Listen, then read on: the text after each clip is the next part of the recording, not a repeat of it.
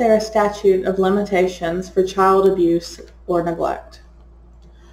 Why is there a statute of limitations for child abuse or neglect? Not all abuse or neglect gets reported to the proper authorities, either because nobody noticed or wanted to get involved. The long-lasting damage done by those who willingly took on the profound responsibility inherent in choosing to bring new life into this world, if they fail to successfully execute the office of parent, cannot be overstated.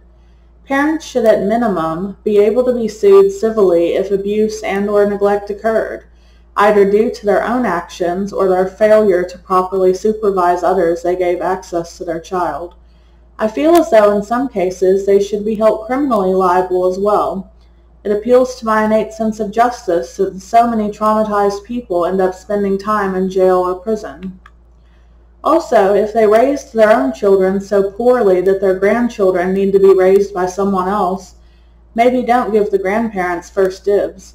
Seems like common sense to me. Oh wait, it's the old people who usually control the money in those cases and can afford a good lawyer. See how trauma thus is allowed to be perpetrated across generations?